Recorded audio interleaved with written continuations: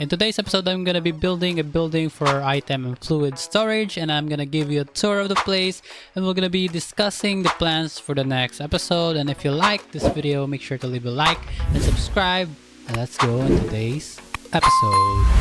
Now, why are we building an item slash fluid facility? Because I wanna keep my fluids and my items in the same place. For example, I want my network storage to be here, all of it here, and my items fluids, for example, lava, biodiesel, and maybe water, or any types of fluids in one space, so I can go there, check on my fluids, and check if it's full or not. But before that, I've been busy. So in between episodes, I've been AFK up there for a couple of hours, maybe 5 hours or 6 hours, and I've been collecting some blaze rods and some experience.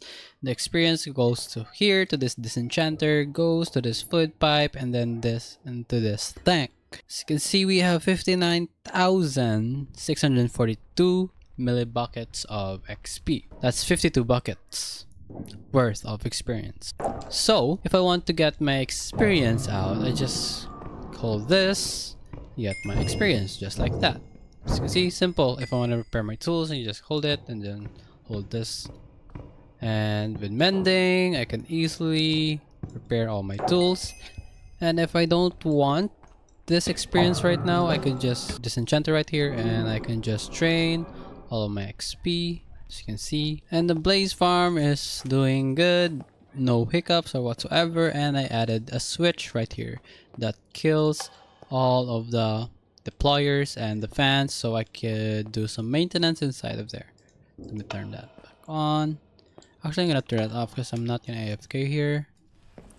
And what I noticed in between episodes is, I added a switch right here to turn off this. What I noticed in between episodes, I shrunken the size of the diesel engines. As you can see, there are only 3 rows. Previous episode there are 5, but we're making a lot of stress units. As you can see, our total capacity is 229,376 stress units.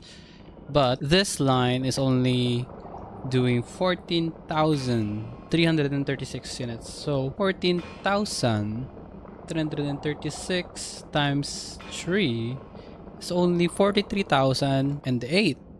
But this is 229,000.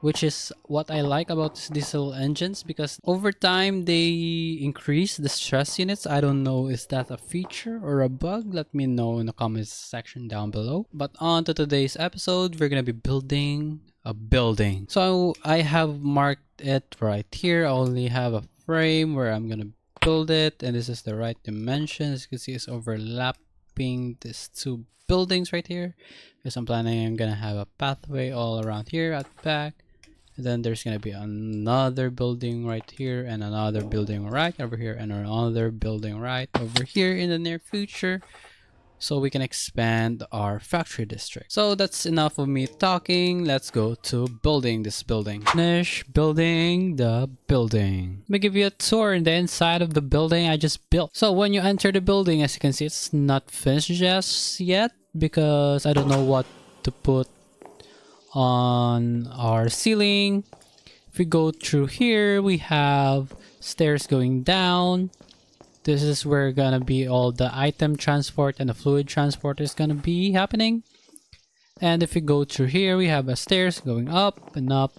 Going here, there are offices right here that I have decorated. As you can see, I manage this place. And same right here, there's an office right here. And right here, I don't know, maybe a storage room or something. And as you can see, there are ceilings that are not done because I don't know what to put in the ceilings. And I need your opinion down below in the comment section what to put as a ceiling block. And if you come through here, maybe this will be my temporary like bedroom or something. And through here, this spot right here is gonna be my ME system. And as you can see, there are massive fluid tanks back here holding 648 millibuckets worth of fluids. And I'm thinking this is gonna be lava, water, and biofuel right here. And yeah, that is the building. Actually, there's gonna be a third floor, but I don't know what to put there. I ran out of ideas. So I'm just gonna move my storage just like so. Put a temporary block down. Let's go put a controller there. Disk drives like that. Let's get our crafting grid just like so. Let's put this on top just like that, and their controller just like that. And we don't currently have power. We have, but it is disappearing. We don't have it hooked up right now. Let's put the wireless transmitter back here with all the upgrades. And in between episodes, I have built me a portable drill with enchantments.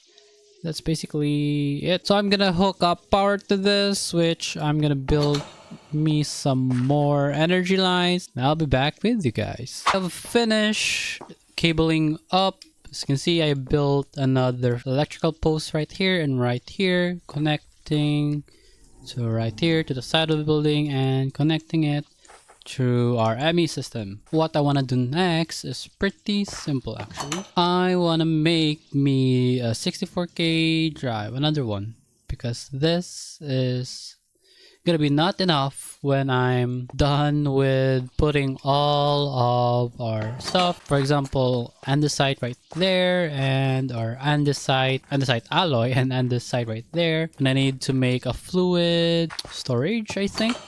I don't really know how that works. Let me do a little search. Yeah, there is a fluid storage disk. I know it stores fluid, but I don't know how. But I wanna store ours fluids right here so I can easily access them down below or put them or in another system. And I wanna make an infinite supply of these things right here: plant oil, biodiesel, and ethanol. And it's gonna connect to these tanks right here and right here. And also I'm gonna make, in the next episode, I have to make cave system going from the tree farm all the way through here using belts, and also the blaze farm and its experience. Next episode is gonna be a hell of an episode, but I'm afraid that's all the time I have for today's episode. I need to do a lot of work in between episodes, trying to figure out what's the best solution that I could use for our storage unit. But that's gonna be it for me, guys. It's Chili, and I'm out.